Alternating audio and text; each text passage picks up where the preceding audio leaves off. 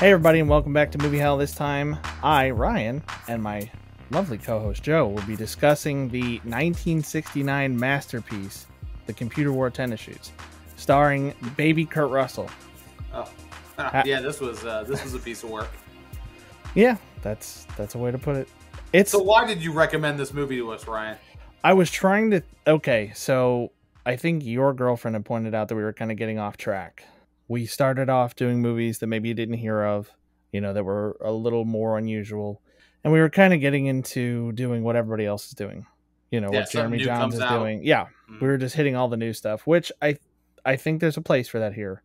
But that shouldn't be our only focus. So I was trying to think of offbeat movies I'd seen. And I thought of this one. I hadn't seen it in a really long time. I think I found this movie originally because there's some song that samples it. I think that's how I found it, because I was like, what is this audio from?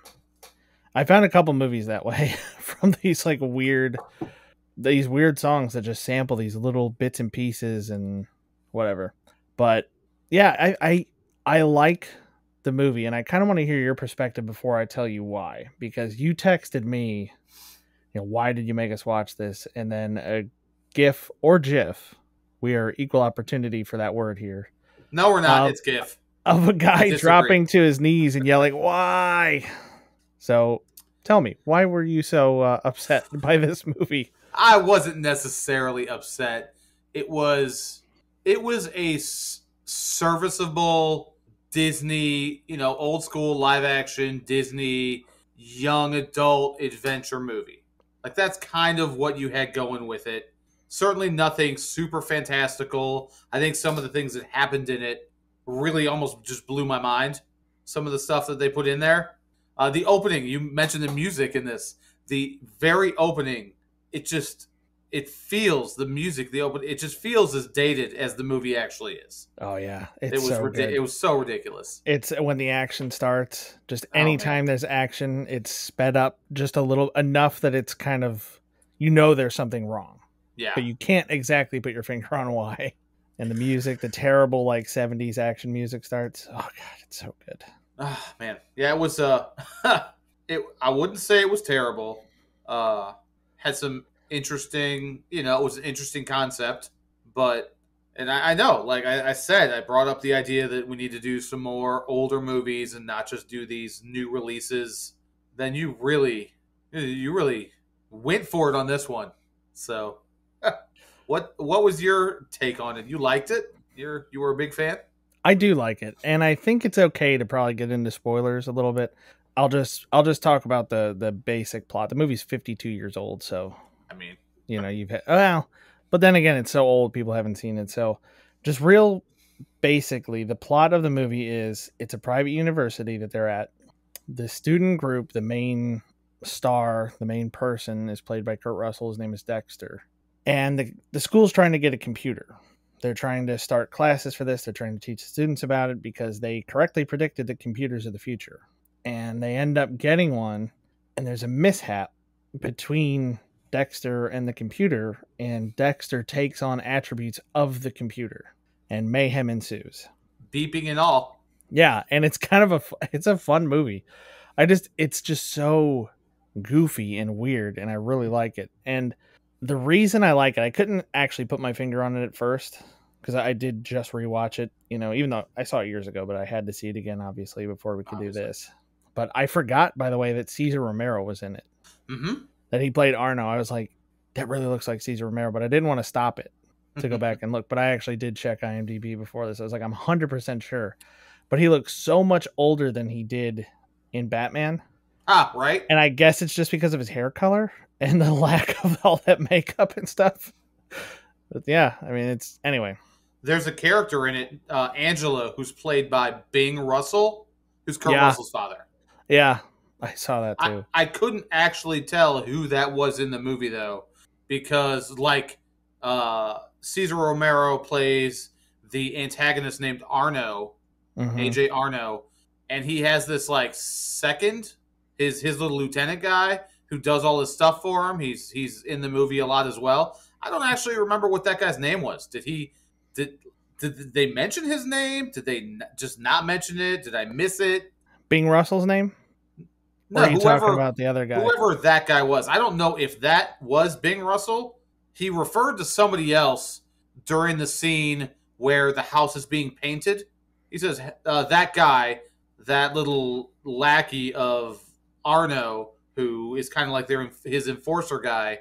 He refers to somebody as, "Hey, Angie," and so I Yeah, assumed Angelo. That that was was his. Angelo, who Yeah, he was in it for just a little tiny bit. But yeah. the one I'm referring to, I have no idea what his name was. He got sent to jail, and he was at the horse track. He did all this stuff, but I have no idea what the character's name was because I don't know if they mentioned it one time. Yeah, I don't know either. I think his name was Chili, but I'm not positive. Like Chili I'm Palmer. Yeah, no. I'm not sure what his name was, but yeah. It, some weird characters, but there was a lot of uh characterization in that not everybody was just two-dimensional, which was kind of nice, kind of refreshing to see that even in a goofy campy movie like this. Because a lot of modern movies don't. They're kind of reduced to one single thing. Like the villain, clearly two-dimensional, mustache twirling villain. It's Cesar Romero. Like that's what he's good at. That's what he was doing in Batman. Yeah. But the other students, they have stuff going on. There's a little bit of an arc for Dexter. And what I really like about it, so getting back to that, the thing that I like is that it invokes the same kind of feeling that I had about computers when I was younger, in that they're interesting and evolving and changing, and there are so many possibilities. And this came about, I mean, this is not like a period piece. It came out in 1969. People didn't really know what computers were going to be. They Yeah. talk about home automation in this even. Mm-hmm. There's a scene where Professor Quigley, great name by the way, Yep. was talking about, well, here's what a computer can do that a human can do, like to replace a human. Like imagine your mother tells you if it's raining tomorrow, close the window, open the door, order this, whatever. And then showed how a computer can do that. And in this room, because this room has fluorescent lights, it's part of my home automation. These lamps have Zigbee bulbs in them. That lamp is on a smart plug, and there's a Zigbee button at the door right alongside the light switches. I press it, it does a certain thing. If I double press it, it does a different thing. If I long press it, it does something else. When I walk down the stairs, there's a motion sensor that turns on lights for me. If it's dark in a room, there are all these different things that are predicted, that it's just a normal logic thing that happens. And I don't think that it's like groundbreaking in any way because of that. But I But it think was back then. it was back then, and it's just fun because people didn't know. Mm-hmm. Like if you get shocked by a computer and it sends all this data through you, like if you're zapped by the cord sending all the data, what happens to you? Like obviously the whole idea of him getting these abilities is ridiculous, but it's fun. And it's like, well, people don't know. Like, what do you like? Imagine how much more fun shows would be if you didn't know anything about cell phones or security cameras, like the zoom and enhance thing. What if you're like, oh, that could be real? Who knows?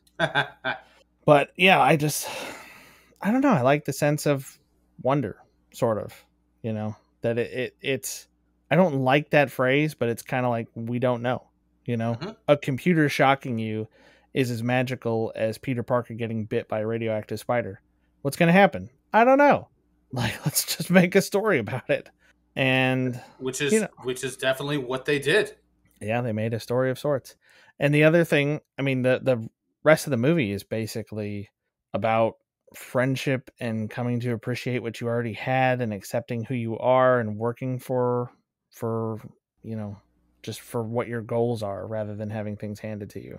Yeah, when I read the synopsis of this movie, it talked about kid gets powers of a computer, and the because he has these powers, he starts to I think it said learn about, but he starts to let known the gambling associations that this guy has. Hmm. That's kind of what the movie synopsis was. Kid gets powers and he starts blabbing about these things, and then the gangster goes after him. Like, it took at least to halfway into the movie before any of that even started. Oh no, it was more than halfway through because I actually Right? did check it. It was like it's an hour and a half movie, and this is back in the day when your credits took about 35 seconds because you didn't need teams of hundreds of people in every country doing different things. Like, and you can tell, You can tell that they used a lot of footage from something else in this movie. This was almost like, well, we have all this stock footage of like parades and shit. What are we going to use that for? Oh my gosh. So there's so many things in this movie that stuck out to me as just comparatively. Let's say they made this movie today. Just as fantastical an idea to have that happen. Somebody touches a computer or cell phone during an electric storm and gets these powers, and Somebody all of a sudden, falls into a tub with an older, non-waterproof cell phone. wait, like the Spider-Man, Amazing Spider-Man 2. He falls in the tub with electronics and electric eels, and now he has lightning powers. Like that. It's just like that. Only now you're the smartest man on the planet because your brain's like a computer. So yes, and they look in his. Oh man, should we? Okay, just go on. We can talk. We can talk details and spoilers in a minute. So when this happens, the Professor Quigley, who may or may not be from Down Under, so he knows something is up. Dexter's taking this test, and the professor talked about that nobody has ever finished this test. It's a time test, and as he's flipping these pages, I'm like, there are a ton of questions in this test. How long do they give them to finish this? And he finishes it in, what is it, like 4.5 minutes or something insane. He's just boom, boom, boom, boom, flying through it. And then loudly crumpling his papers and eating a sandwich and all this stuff that I really, really sympathize with.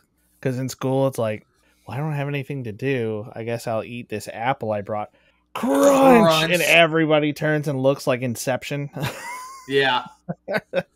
There were some very good moments like that throughout this movie. Some little smatterings of things that were clever or funny that it was just done well. Yeah, where the dean is like, they're having their meeting, and there's a little radio hidden in the plant in the middle of the table, and they say hidden, but oh my gosh, yeah, the way they showed it, I'm like, that is out in the open for anybody to see. Okay, well, but he's like, every time we meet, they meet. I wonder what's going on.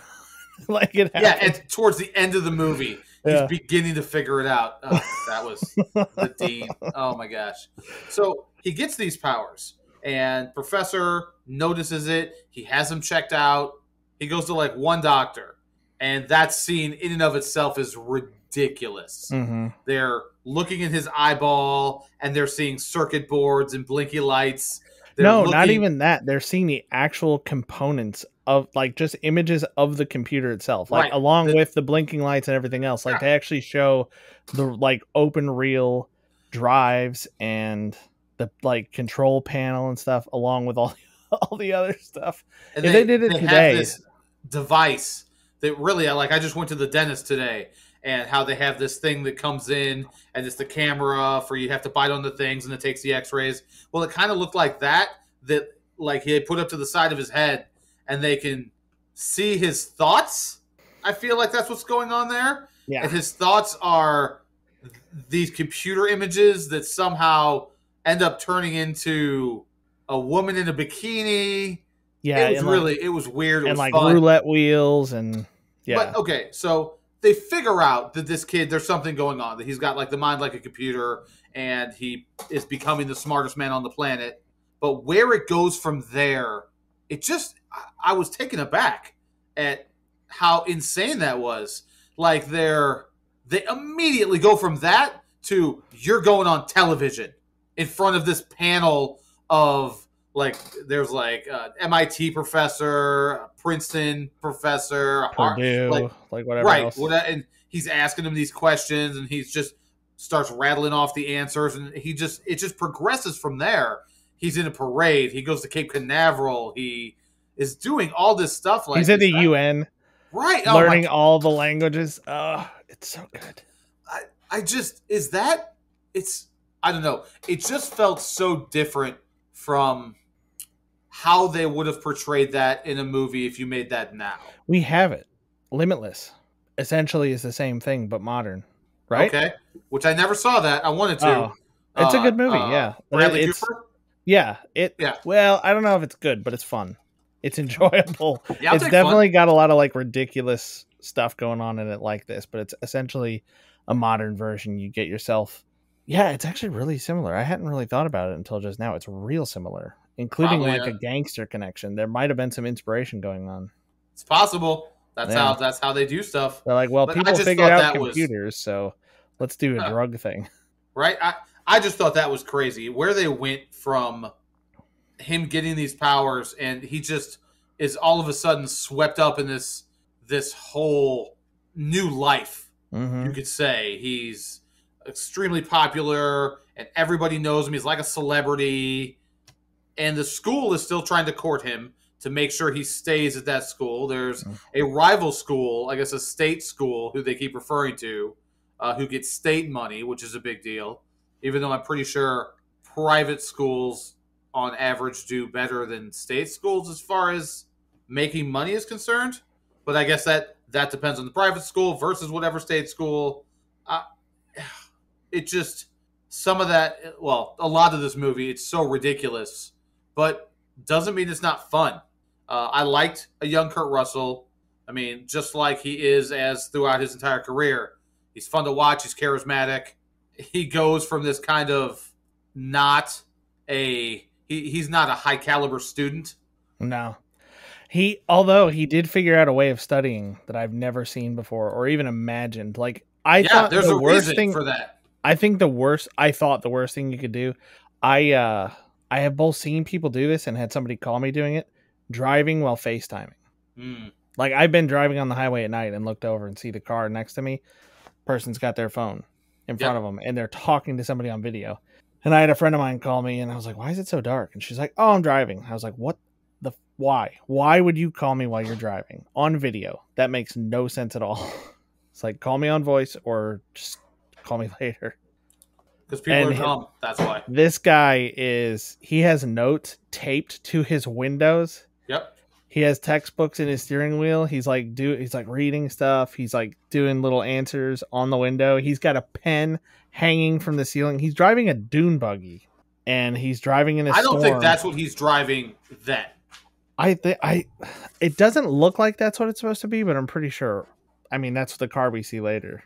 It is a car we see later, but I mean, it had a roof. And he's driving in like a bad thunderstorm, Yeah. trying to read and do all this stuff, which, I mean, anybody who's been in a car at nighttime, you need light to read. Like, and you're not supposed to have lights in your car while it's night and you're driving. In any other movie, that would have been the start of something horrible. Every time somebody's distracted, Doctor Strange, it happened. He's distracted driving. That's how his whole thing starts. The documentary film Jack Frost, starring Michael Keaton. Yep. That's why when I actually still get nervous when I'm driving in the snow and you start getting that weird like hyperspace effect when it's coming down and it's heavy and it's floating there, because that's what it looks like in that movie before he crashes. It does indeed. Ugh. I will say the special effects in this movie were top notch. They hold up impeccably. 100%. I mean, they're So practical good. effects. Practical effects. His feet and the water on the ground, little rings of light around. They were just. It was so good. Yep. Yeah. Oh man. One of my the thing I thought was really funny during the very first when they said they put him on TV and he's answering these questions. At one moment he's like, "Could we hold the applause? We've already wasted 38 seconds on that. If we could, oh my gosh, that was so good. I really enjoyed the hold the applause line. It was just like the one you mentioned. There's a few moments in this, some really clever lines that were good. Mm-hmm.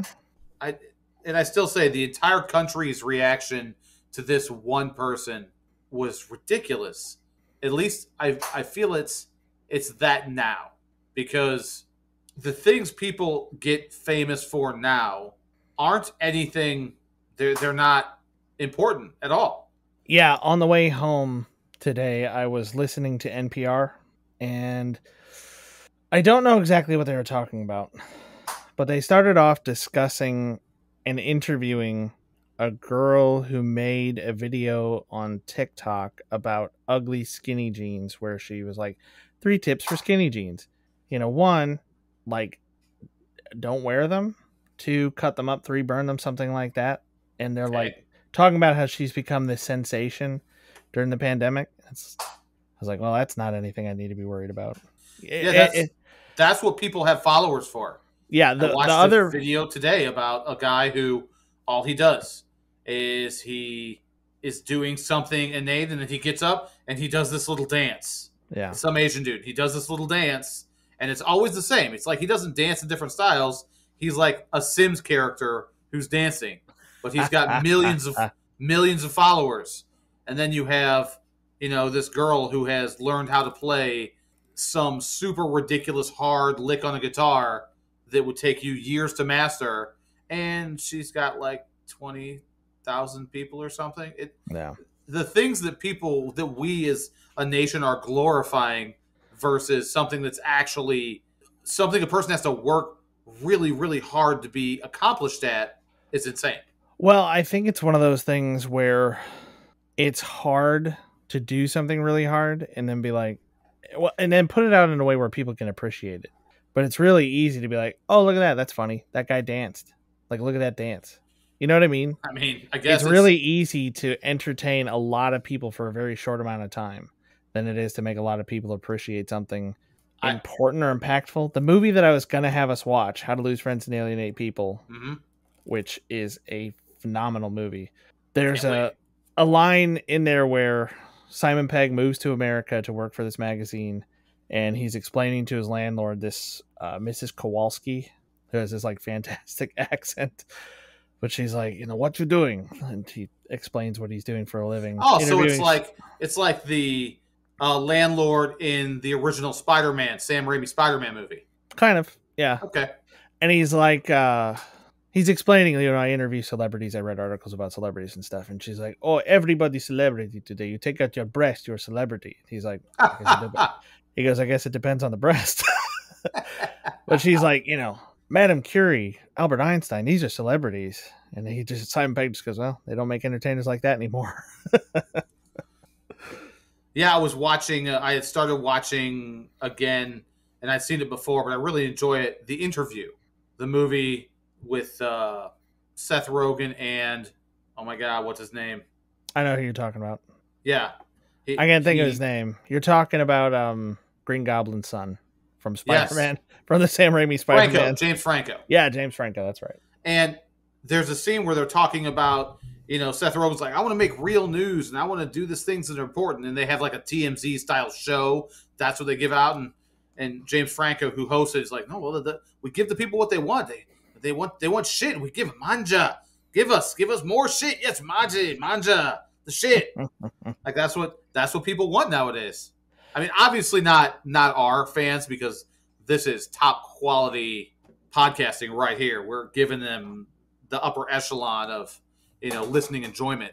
I wish I had the "It's Tip Top" sound clip ready for that. That would be nice. Yeah, I don't know, dude. Some people talk about that like it's, every generation seems to say like everything's going to shit. And if it was, we would be there by now. Right now, it kind of seems like we're there, so maybe they're right.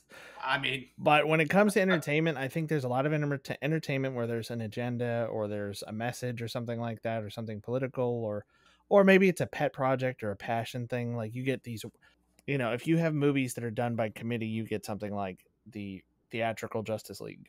If you do something where you just let the filmmaker go wild, you end up with The Lighthouse. Oh my gosh. So yeah, I don't blame anybody for like wanting to escape or have fun or whatever. There's a lot of times at night where I can't sleep and I'm just scrolling through different subreddits looking for stuff. A lot of it I send to you. Nothing wrong with it, but I'm so lucky. I don't know why the NPR is interviewing a TikToker making videos about like setting skinny jeans on fire. Maybe if I'd listened to it, I would have known. I mean, anything's possible. I kind of feel like you made the right choice in not listening to it, but I don't know. Maybe you missed out on the interview of the year. We don't know. And sometimes these people do some good stuff. Like there was some article that I didn't read, but my fiance read and told me about, where this guy, like as a joke, put up a sign like, I need more beer. Here's my like Venmo address. And people Venmo'd him like tens of thousands of dollars, and he donated it all to charity except for the amount to buy one 6-pack of beer. And Okay. then like word got out about it, and I think AB or some other beer company like matched his donation. Kind of a cool thing, like a Nice. goofy Yeah. thing that made the news, but it's cool. So Yeah. who knows? Maybe this TikToker did something like that too. Maybe she got some huge sponsorship to by like Adidas to set pants from Nike on fire or something, and she donated that money to a charity. It's possible. And Unlikely, but then possible. you've got, Cash Me Outside Girl. So, I don't think she's donating anything to charity. Is She's she her own charity. is she doing stuff still? Oh yeah, she's a whole music career. Oh You're yeah, it's kidding me. no. I wish. Oh Lord, I wish I was. I'm not. I Cash Me Outside, like from Maury Povich or whatever that was. Was it? Phil, Dr. Phil. Was it? Oh, it was Yeah, Dr. Phil. she was Dr. Phil. I was getting ready to say, I blame Dr. Phil for that. It's his fault. He gave her a I mean, I know he's platform. just doing what he does, but Are you tired of the word platform? I mean, I hate the word platform now. are we talking about shoes or? No, I'm so tired of hearing the word platform. I just said it and it made me angry at myself for saying platform. Because so many people talk about, well, this is a platform for this, or you can't give a platform to that. Yeah. And it's like, It has. I have heard it a lot. I don't think I'm necessarily as tired of it as you are. But now that you said it and put it that way, I'm probably going to really start paying attention to it and get utterly sick of it. So thanks for ruining that word for me. no problem. No greatly problem. It's not a appreciated. great word anyway. What do you? Yeah, it's not like the word moist. It's not nearly as good as Hey, what? much like iocane powder, I've built up a tolerance. I can handle that word now. That's good. That's good. I hope the rest of our listening audience can. Speaking of our listening audience, sorry, we have gone on such a tangent here, but I maybe have we more should circle tangents. back to the actual computer who wore tennis shoes. Mm-hmm. So I have a couple points. I didn't take very many notes. There's not a lot to take notes on with this movie. I took more than I expected. I'll be honest. I really like some of the attention to detail. I like how when you first see Arno within the first couple minutes, the painting splits. For whatever reason, his secret door is hidden behind a painting, and the painting is part of the secret door. It's not Yep. behind it, it's not to the side of it. Like they made the decision, like, we're gonna make this and we're gonna make it right. And they didn't even make it where the painting splits evenly. Nope. They make it where the painting is a woman sitting on a chair from the side, and they make it so the door pulls apart, and you've got her with her butt sticking out over here, and then the chair, which was under her in the painting. So that means they painted her in a seated position and then painted the chair without her and had them separate. Mm-hmm. It's so weird. It is so weird. I don't know really what the liked- point of that would be, but I really liked it. I really like that scene in the fact that, the kids have the idea that, we have to try to go do this. So the school doesn't want to buy our professor this computer. Maybe we can go to this guy and he can donate it. And they go to talk to him and he seems like, oh, yeah, I'm a good guy. Well, let me see what I can work out. And then immediately goes from that to, the door splits open. Yeah. It's obviously the music changes. And you can tell, it's bad guy. It's bad guy, right? Okay, I get it. It's a bad guy. So one thing that I found really odd was the price of the computer. The guy wanted $10,000 for it. Mm-hmm. And the professor is talking about this computer was used for this thing 20 years ago. Here's this tape that this computer was used to run 20 years ago. And watch how it can still run it. And it doesn't. It fails. Which is how the part gets burned out and Kurt Russell ends up getting zapped by it and all that. Right. But I wondered, that movie came out in 1969. I wonder what $10,000 is worth today. It is worth nears makes no difference, $73,000. Okay. $73,000 for a 20-year-old computer. I mean, that also means, if that is the correct value, all we can tell that Cesar Romero was using this computer for was basically a memo pad for his gambling stuff. We don't see him do anything else with it. We just see that they're listing out their places of operation and some numbers. I don't know if they're totals for the number of bets, the number of thousands of dollars. There's no like legend to tell you what the numbers refer to. I have no idea. But that is a $73,000 memo pad. So I thought that was kind of interesting. I don't know if that's accurate, but They're also talking about $34 champagne at that race, which is like, oh, well, that's something now. I'm cheap. and I can't taste the difference between most of that stuff. But $34 in 1969 is the equivalent of $247.41 today. That's That a guy was being legit generous that's a with baller bottle of champagne. Dexter. Yeah. So in that scene that you're talking about, he uses Dexter to call the races, and he wins a bunch of money. He takes that money and he puts it in this leather container. Hmm. It shows it for just a second, but I recognized it because I have that container. My grandpa had it, and it held binoculars. Yep. I knew exactly what that was too. Yeah, I thought It that was. was. I'm like, I had to write that down because I'm like, oh, he's not putting his binoculars back in there. There's only the exact amount of room for those in there. Yep. So he's putting this. We won $28,000 or something ridiculous. Yeah, $28,000 in one day because he won like 8 races in a row or whatever, which is the equivalent of 200, and yours makes the difference, $4,000 in today's money. And yeah, you're That's a right. good day at the track. That was what I thought too. It's like that's a big stack of cash, and there's no room to have those binoculars in there as well. Well, if that's the stack of cash you're putting in there, these binoculars, whatever. Yeah, I'll just buy another pair. I'll buy new binoculars. Here, Lackey, you carry these. It was. There were just fun little things in this movie. I had no idea what to expect when you said the name of the movie we were going to watch. I said, oh, "Excuse me, what is this we're watching?" But just an old school kind of adventure movie, some fantastical, him getting the powers. It was just fun. Mm-hmm. And like you said, this kind of subplot in the movie of friendship and realizing what you don't know what you have until you don't have it anymore, and then appreciating what you had all along. Yeah, and a little bit of a spoilery thing here. So, I mean, just getting into some of the more specific details. So, that's your warning. Back out now. Mm-hmm. If you want to see this 52-year-old movie without it being spoiled. But yeah, I think it really comes to a point when they get arrested. They're in that illegal gambling den, and they all get arrested, and Dexter gets bailed out, and they think it's Arno doing it, and that he's leaving his lackey, and they're just because, hey, who cares? But it ends up being his friends. They all pooled their money, and they're like they're like trying to pay his bail, but they're a couple bucks short, and the cop is like, look, if you promise to get out right now, I'll pay the rest myself. I'll pay the $250. Yep. And he's also like looking at the two deans have been arrested because they followed him to that party.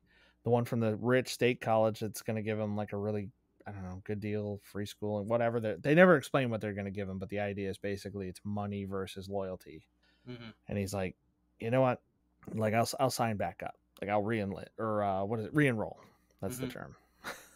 not enlist. Re-enlist. Yeah. But he's like, okay, I need to be loyal to my friends. He's like, hey, I'm really sorry that I was making out with those 2 chicks on TV. Like, I hope I didn't upset you too much. And I turned to my fiance during that part because she watched it with me, and I was like, if I ever do that on TV, you can break up with me. I will expect it at that point. Like, I'd be upset if you didn't. I mean, but they didn't actually establish in the beginning of the movie that they were together. No, I guess you're right. They're just establishing that he's being weird. Like, but that's not okay. And it's, to be fair, when something like that happens to you, when you go from regular person to overnight sensation, mm-hmm. and we're talking not just your whole town knows who you are, but the entire country, the world now knows who you are. You're at the UN. Like, this is a big deal. That's it's hard. It will be hard for anybody not to change. Like, let's be honest. That's it's so different from everything that you've lived your whole life doing and being, and now it's so drastically different than everything you've done. How do most people handle that?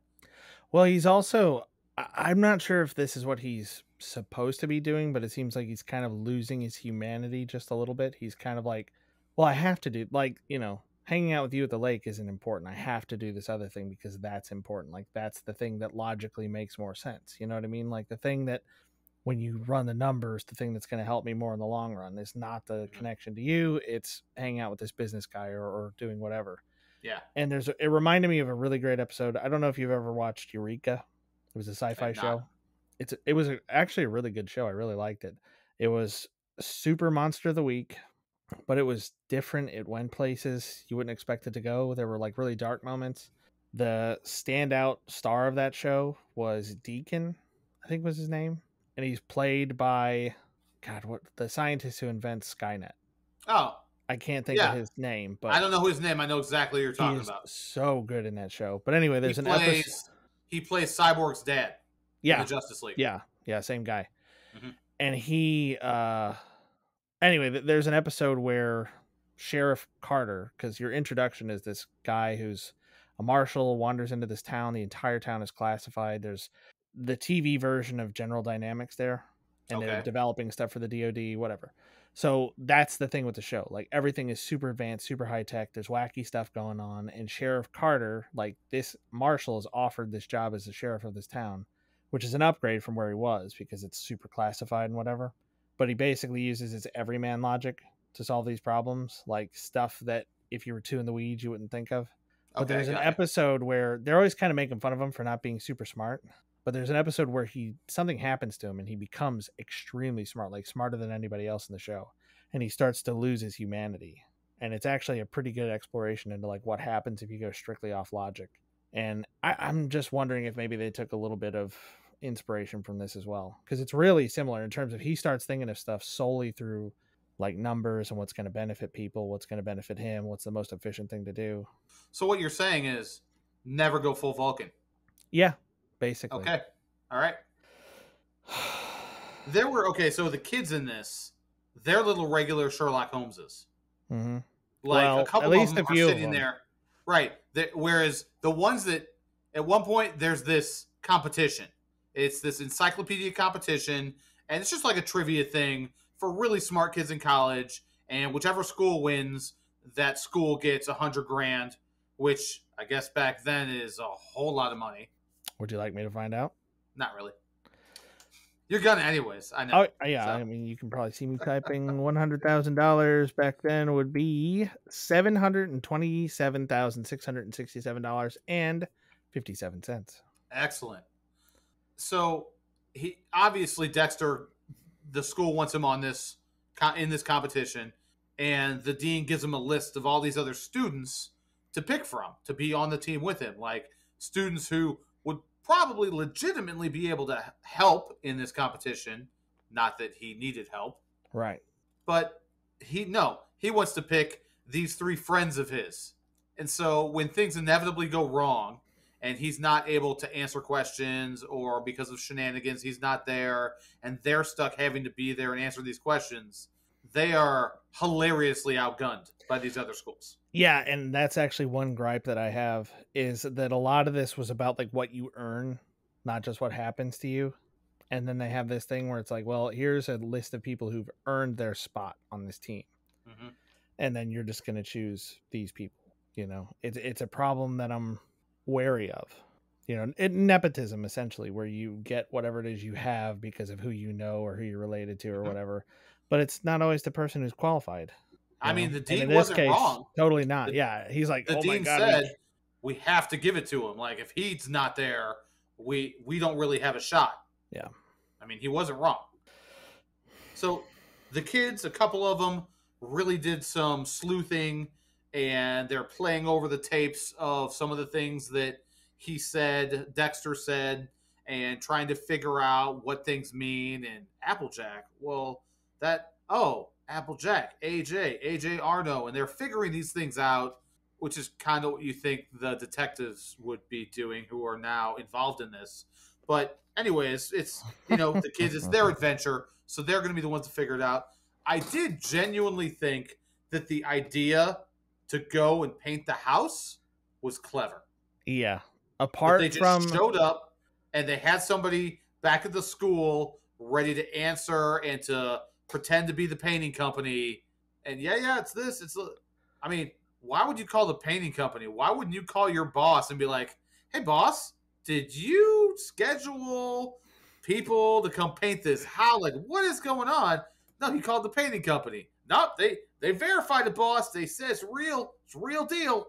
So I at least thought that was legitimately clever. That was, a good Scooby Doo like moment. You know, Exactly. That's exactly what I thought of too. Yeah. That was pretty good. Except for the color scheme. Nobody would have oh my ever gosh. ordered that color scheme. And then you Green have and the one orange. kid who painted the wall wrong. It's like, oh, you mean I was supposed to paint the house orange and the trim green? Oh, how did I make that mistake? Like, it killed me because why in the world are you concerned? Why do you care? I know. You're Yeah. not there to paint the house. It was You're there to funny. look for your friend. I was thinking the same thing. Like they seem to actually be worried about the kind of job they're doing painting, which is so funny. I love it so much that they're worried about stuff like that. Like, yeah, it's just another one of these little things that it's like, it's just so funny that they throw that in.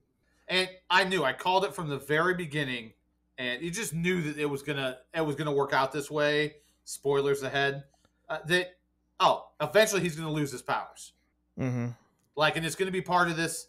Like, he's gonna have these. He's gonna be super awesome. I figured it out when he's taking that test in the very beginning, and I'm like, oh, he's gonna lose these powers, and somehow, as it relates to whatever shenanigans they're gonna get into, and I liked how it played out for the competition they were in, and that place that my aunt and she owns the paint shop there, whatever. And then the They, guy realizes, oh wait, I can answer it. yeah, Like it doesn't have I to be know it. him. Yeah. I've been here for 15 weeks. And I finally have an answer. That actually reminded me of me when we go to those trivia nights sometimes because it's all music trivia. Oh And my god. like if I know a couple of them, I'll be pretty happy. They just don't usually revolve around the type of music that I know a whole lot about. So Yeah. Yeah, I actually I used to get invited by this group of people that I knew to go to these trivia nights, and I don't know that many answers. I don't know, maybe I'm just fun to have around, or maybe they just need another person at the table. I'm like the filler friends here. there you go.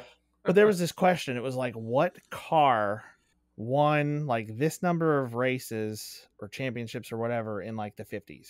And I forget exactly what it was, but I was like Hudson Hornet. And everybody at my table was like, I don't know. And I was telling them Hudson Hornet. I'm like, well, I don't know. And I was like, okay, none of you know, and I'm telling you what it is. And they're like, well, and they put down something else, and my answer was right, of course. And I was like, I'm not coming back. Like, I gave you the one answer I could give you. You all said I don't know. I told you I do know, and you didn't take my answer. And it's the one answer I had all night. I was here for like 5 hours. I had one answer, and I stuck to it. I never went to another trivia night with them again. Nice. I remember going to a trivia night, and there was a question about what are fingernails, something, hair, what is it made out of? And my girlfriend and I knew the right answer, yet the people who were part of the main group of trivia people didn't go with our answer. And then our answer came up and been like, well, sorry about your luck. And, it happens. It is what it is. Yeah, it just killed me. 9 people out of our 10. I don't know the answer. Like, I legitimately don't know. I wonder what it is. And I'm telling them. And they're like, nah, none of us have any idea at all, but we're not going to go with yours. Man, I'm still salty about it. That was like 15 years ago. That was a long time ago. Oh, my God. But yeah, that was so good. The guy stands up. He's like, oh, I know the answer. And the guy's like, okay. You got like 3 seconds left to answer it. So... I love that the way since you already said spoilers, the way he loses his powers is that they drop him out of a second-story window in a crate, the same way Emilio Estevez did in Young Guns. Yep. Right? Don't they dump him out a window in a crate? And then he's like, Americans under, and he's like trying to force these answers out. It's like he's passing a kidney stone every time he says a word. Like, and is he stroking out? What is going on? Yeah, there's a point where they look like the presenter who's asking the questions. They cut over to him, and he's like, oh, he's like making this weird face, like it hurts him. Right. It was. Oh my gosh, that was an interesting decision as far as. And I wonder if the director was like, no, Kurt, you need to go farther with that. Yeah, he's act like you're in real pain. Yeah, he was like, oh, do you want me to act like the tape broke? Just like, and they're like, no, act like it hurts. What did you think of the car chase? Pretty bad. It was so ridiculous. Pretty bad. Really, yeah. Although I noticed that when the henchman was shooting, the slide on the gun actually moved. Really? Which most of the time in most modern movies, the slide doesn't move. Hmm. And it always bothers me. There are little things that really bother me in movies and TV shows because they're so easy. The slide not moving is one of them when a gun fires. And the other one is when somebody's talking on a cell phone, like a modern cell phone, and they're holding it like upside down, Oh my god. or it's clearly you can see the lock screen, like something that indicates very clearly that it's not actually on a call. Like it's so Yeah, yeah. easy. Just call like the time and temperature or a weather reporting number or movie phone or that stuff is still around even if you don't use it. There's a lot of ways to fake a phone call and make it look realistic or just call somebody else on the set. Yes. Oh my gosh. Yeah, it's possible. You can do it. I I thought it was one. It just I hadn't seen the car chase that ridiculous since that other really old movie. It's a mad, mad, mad, mad, mad, mad, mad, mad world. I think that's enough mads.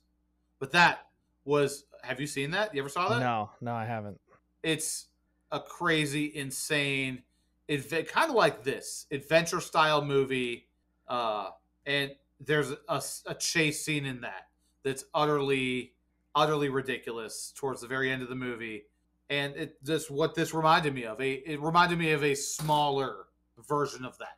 Yeah, it also reminded me of Speed Buggy, which was kind of like I don't know, when Like Scooby-Doo Herbie the came Love out. Bug. No, when Scooby-Doo came out, there were a bunch of other shows that kind of mimicked it a little bit, like a group of teenagers with something that talked that shouldn't. Yes, I there know was what you're talking about now. Speed Buggy was one of them. Jabberjaw was another. Jabberjaw with the shark. But Doom Buggy had or Speed Buggy had a Dune Buggy that talked or whatever. It was like alive and animated, not like My Mother the Car or Herbie or anything like that. Like it was alive. Like, hey, what's up? How you doing? Yep, Alive. I do. I absolutely remember. I do. I know what you're talking about. That was I hadn't thought it was. There's so many of those cartoons Yeah, that there's a lot they of them. tried to just cash in on something worked well, and now all these knockoffs come off. Yes. Oh man. Mm-hmm. So I think I'm done.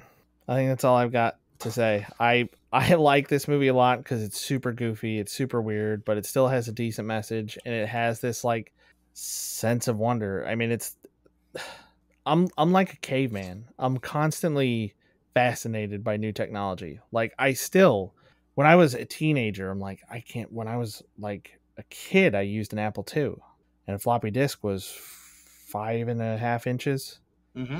and it held I don't know how many kilobytes. Oh, And right. then then I had a 256 megabyte flash drive, and now I have 128 gigabyte micro SD cards that are the size of my fingernail, and I'm just constantly amazed by it. And it's one of the reasons I use Android, because Apple does a lot of cool shit and I switch back and forth, but Android will do stuff like dual screens and folding phones. And I think it's Acer that has these weird computers that'll have like multiple screens, like there's another small screen above the keyboard or something like that. Like I love these possibilities with technology, and this gives you that, and it's Mm-hmm. just fun. It brings out something childlike in me. Not that there's not a lot of that already in my daily life, because a lot of the stuff that I'm trying to do right now, all these people I'm talking to and all this stuff that I'm working on right now, and I occasionally have these moments where it's like, I hope they don't figure out that I'm just a kid. Even though I'm a I mean, real adult man, I still have these feelings like I'm not. And I didn't for a long time. For a long time, I felt like an adult. And then there are moments now where it's like, adults don't do this. Adults don't think the things I think. Like, do you know that I'm not one of you? Can you feel me? it's. I think I thought about that when I got my newest job, and I'm working in this retirement community, and I think about how it's going to be different when people like you and I are in there, because Mm-hmm. we're going to be sitting in our rooms all day playing video games. Totally. Like Yeah. there's all they do is sit in the room and watch TV. I mean, a couple of them I will bring out books and they read things like that, but it's just going to be different for us when we get to that point, and we're just like if anybody who's listening to this is younger, teenager, don't think you have to have the world figured out most adults, we don't have shit figured out. Mm-mm. We're doing what we can to be responsible, take care of what we need to take care of, but don't think that all the people who you deal with who are older than you, we have all this figured out, because we don't. We're just trying to get by day by day, same as everybody else.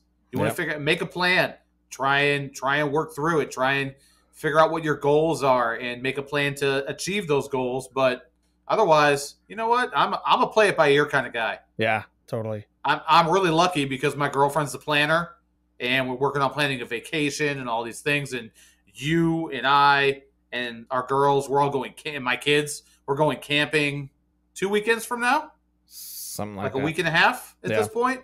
So, but I'm not the one planning all that. I'm more like the Sherpa. I just carry all the shit. That's what I do. In my relationship, neither of us are planners, so that's not good. Because I'm like, good luck I with should that. do this thing and just jump head first and do it. And I look to her for reason. She's like, yeah, do it. See what happens.